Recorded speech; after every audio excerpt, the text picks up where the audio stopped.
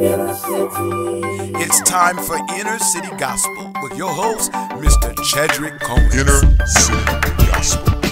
Inner City Gospel. Inner City Gospel. Inner City Gospel.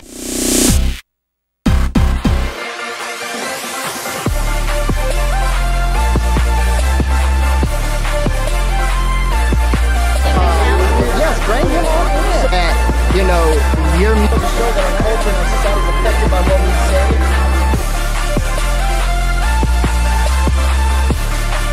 Himself, Mr. Bobby Jones. How are you, sir? I'm good, thank you. What would you like to say? So you're here at the 46th Annual Dove Award.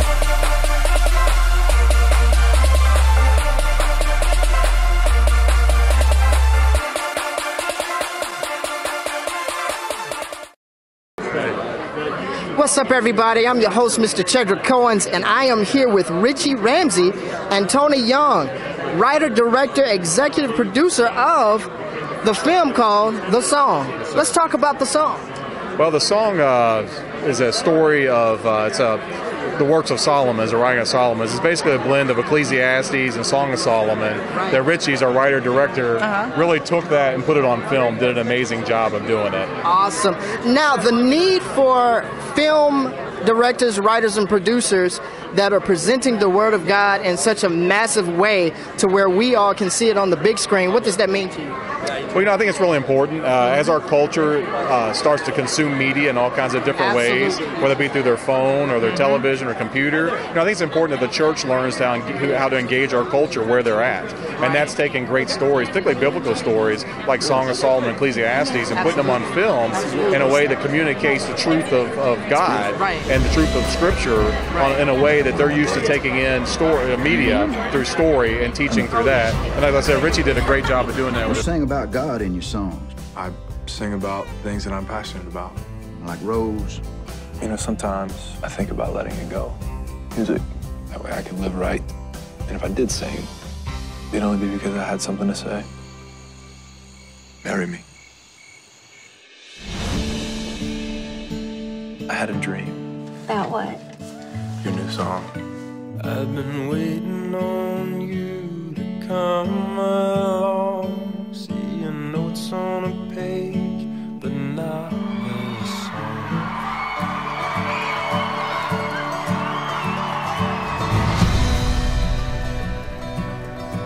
I'm proud of you. So now what? Enjoy it. Have you heard of Shelby Bell?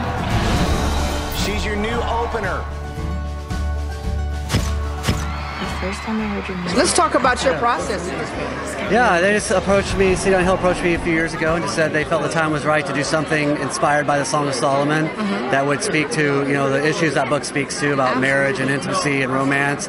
And then as I studied more about Solomon, I was really captivated by Ecclesiastes and the search for meaning and fulfillment in that story. And so we just, over time, kind of came up with the idea of a singer-songwriter who, like Solomon, is chasing after wind, trying to find meaning and satisfaction in the things of this world, and ultimately leaves them empty and longing for more.